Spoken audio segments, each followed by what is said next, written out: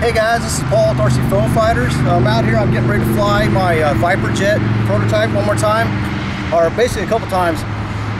What I want to do is I want to test, back here, for lack of a better term, I call it a thrust plate. It's right at the back where the thrust from the EDF comes out. I was just experimenting. I wanted to see if that helps get rid of the torque roll from the EDF. So what I'm going to do is I do one flight, I'm going to leave it on, and then I'm going to put another battery in and I'm going to chop this off basically with this knife. Then we'll throw it back in the air and see if it feels any different in flight. So let's throw it in the air, see how it flies. Cool. Ready? Go for it.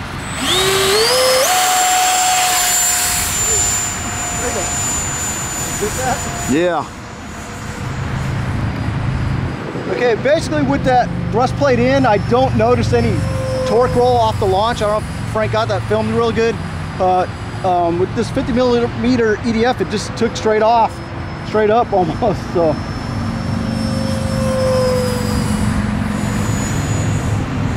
Okay, we do have a little bit of wind today. It feels like it's gusting, I don't know, probably around 6 to 8 miles an hour.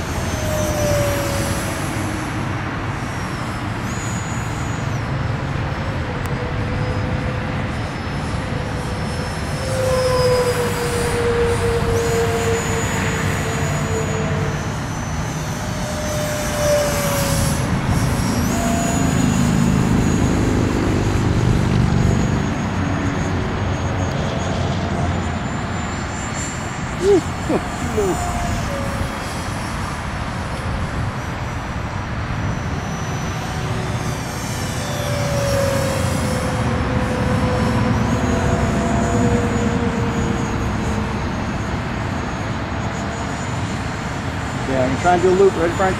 Go for it. Damn, that was tight. Tight. Yeah. This field here, we're just kind of by the freeway. We don't have a lot of room to fly, so.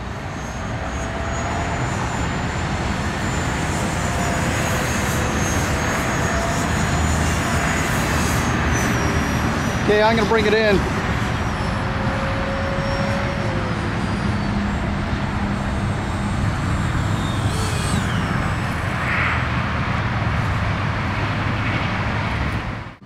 All right, everyone, the first flight went pretty good. It was a little bit hard filming it with the lighting today, and this is a new camera that we got. But anyway, we're going to throw it up for the second time. And as you can see, I did cut out that thrust plate area that was behind the EDF motor. So I just wanted to kind of experiment and see if that helps with any torque roll with the motor. So we're going to throw it back in the air and see if I can notice any difference with the way the plane flies or feels. Yeah, and see if you feel like it's got a little more power now. Yeah, that's not yeah, because there's less blockage or stuff in it, disturbing the air coming out of the EDF. Okay, you ready, Frank? Yep. Yeah. I want to step back a little bit. Just go straight up again. All right.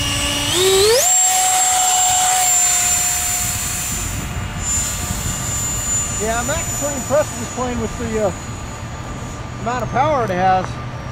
It pretty much climbs right out. So it didn't look like it had a torque roll on the takeoff.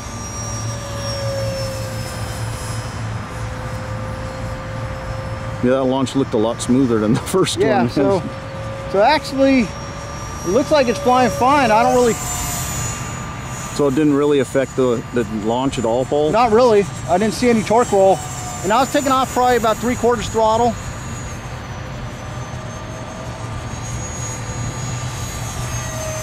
I don't really feel a whole lot of difference in thrust. It might be a little bit more, but you know, it's not a real big difference. So I guess when I do make the plans, I'll leave that on there as an optional. Leaving it in will probably make it a little bit more structurally strong, but still feels fine without it too. What about the overall thrust? structure. Does it feel like you have more thrust without it there? No, it feels pretty close to the same. So it didn't really make a whole lot of difference.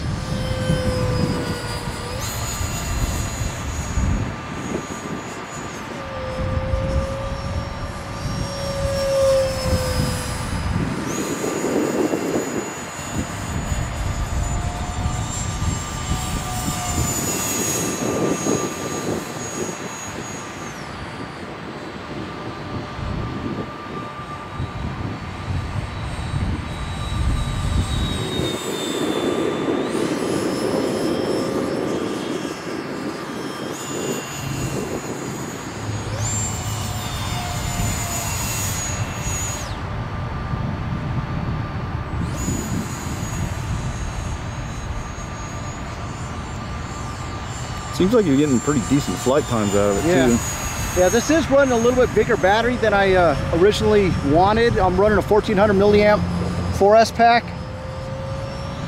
which makes it a little bit heavy for a 50 millimeter EDF, but... You remember what it weighed in at? I thought it was 18 ounces, or a little over 18 ounces. A little over a pound.